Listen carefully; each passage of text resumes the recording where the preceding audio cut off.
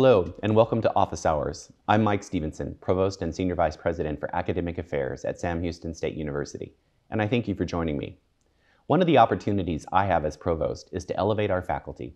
I like to share the Sam story, particularly when I have the opportunity to talk about the outstanding experiences that our students get in the classroom with our faculty. Office Hours is an opportunity to showcase some of the best and the brightest teacher scholars right here on our campus. Today I'm visiting with Dr. Jose Santiago. Originally from Puerto Rico, Dr. Santiago is Professor of Kinesiology at SAM. He joined Sam Houston State in 2009 after completing his doctorate at Texas Southern University in Houston. Dr. Santiago is starting his 15th year of instruction at SAM. He served as the women's volleyball assistant coach at Rice University for 5 years, and then as an elementary health and PE teacher for 8 years, all prior to his time at SAM. In terms of awards and accolades, Dr. Santiago won the SHSU College of Health Sciences Outstanding Award in Teaching in 2021 and the SHSU College of Education Outstanding Award in Teaching in 2013, just 4 years after arriving at SAM. Dr. Santiago, welcome to Office Hours. Thank you, Provost Stevenson. It's my greatest pleasure and honor to be here with you today. Absolutely. Specifically when there are so many great teachers in this institution. So I am extremely humbled by the opportunity that you have given me. I'm really glad you're here. Tell us about what really inspired you to be in the college classroom. My experiences has evolved during my career. First of all, my mother was a third grade elementary teacher, which was my first teacher ever. Mm-hmm.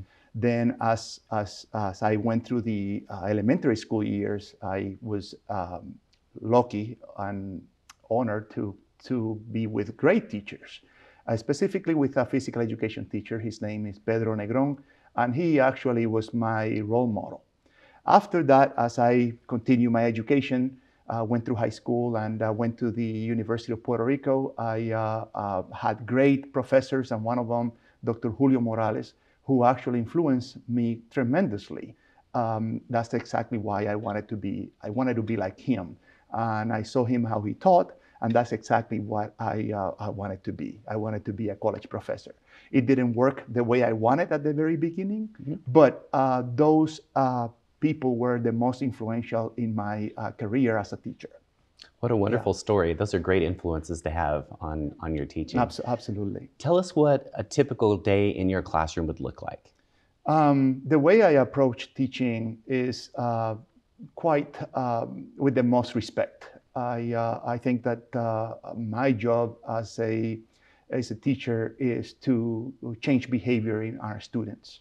A typical day in my classroom, I do a daily review from previous lectures or previous courses or previous classes. Whenever I am going to introduce a new subject or a new material, I try to break it in small chunks so that it's easy for students to comprehend.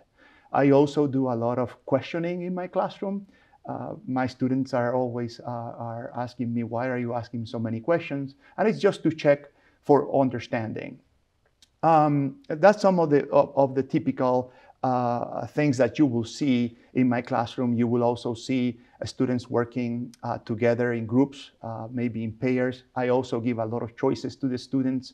And then at the end of the classroom, at the end of the lecture or the lesson, I typically do another review. I do a lot of review and repetition, specifically when it comes to what is going to be on the assessment, on the formative assessment or the summative assessment, depending on what I'm assessing. So you will see a lot of review and repetition of the material so that my students understand. A lot of scaffolding as well in terms of if there are difficult tasks. You will also see students working independently and guided with me. Mm-hmm. So those are my typical days. When we work in the gym, because my area is teaching future physical education teachers, our students are teaching. They do a lot of peer teaching. They are the ones that are planning. They learn how to plan in the classroom, and then they implement those plans with their own peers. They also, besides being teachers, they also serve as a student observant. And that way they learn from each other a lot and they give each other feedback. So those are some of my typical classroom routines. And how are you engaging technology now that we've got a generation that grew up on technology almost completely? I see technology as it has a purpose, and it has to be um, used as a tool to accomplish the objective of the course.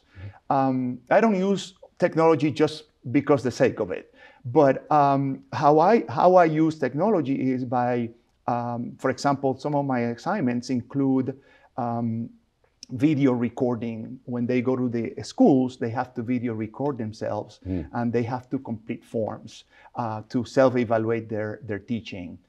Another way that I use technology is, for example, when we work together in groups, they use the Microsoft Teams a lot so that they can collaborate, and because they develop lesson plans, they review and edit those lesson plans over time.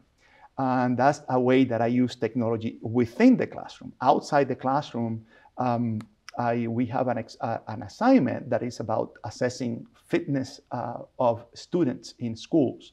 So we have a software that they have to use and complete and develop input data for students, as well as develop reports that they can use to give the students at the schools and parents as well. So there's some of the technology that I infused. I also teach my students how to use step counters, or what we call pedometers, so that they can use that with students when they get to the schools.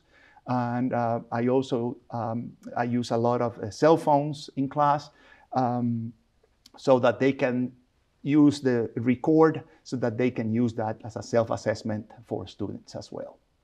That's great. Well, you describe yourself as a physical education teacher educator. Can you say more about that? Absolutely. I consider myself a teacher educator first. I value research quite a bit. I love engaging it, but I think that my biggest influence is on preparing good teachers. And that's where I come with the expression, I'm a physical educator, teacher educator first. My biggest responsibility here is that I want to prepare good future physical education teachers with the skills, knowledge, and professional dispositions to be successful in the classroom when they get to it. Speaking of engagement, in 2014 rather, you won the David Payne Award for Academic Community Engagement. And then in 2018, you won a Teaching Innovation Award to develop an after-school program for students with disabilities in our community. Tell us a little bit more about why engagement is so important in the community. It's very important to mention that I was introduced to academic community engagement by our good colleague, Dr. Joyce McCauley, when I came here to SAM in fall of 2009.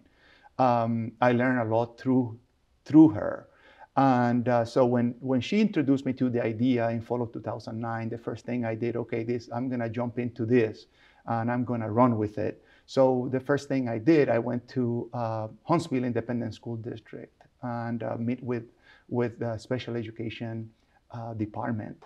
And we created one of the most rewarding community engagement activities and longest in this institution, which is we serve the students with disabilities from Huntsville Independent School District.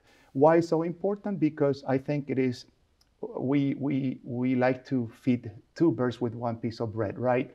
We help our students get hands-on experiences, practice the theoretical aspect that we teach in the course, practice with the real students, with real kids or children, and then we also serve the needs of the community that is so important. Last question, and I like to ask this of everybody that I talk with. What is one thing the SAM students have taught you? Many things. If I have to pick a few of the skills that I have become a better teacher because of my students. I'm not the same teacher that I was in fall of 2009 today. And it's because of my students and many of the professional conversations that I have with my colleagues.